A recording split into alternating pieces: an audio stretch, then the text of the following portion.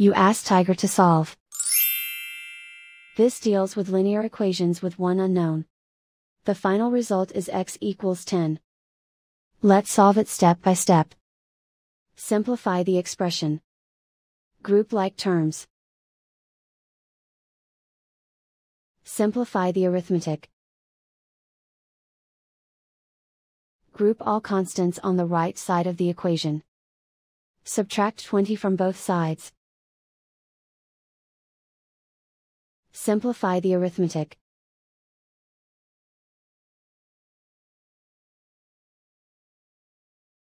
Isolate the x. Divide both sides by 4. Simplify the fraction.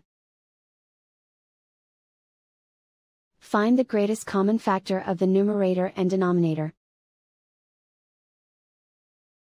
Factor out and cancel the greatest common factor. And so the final result is x equals 10.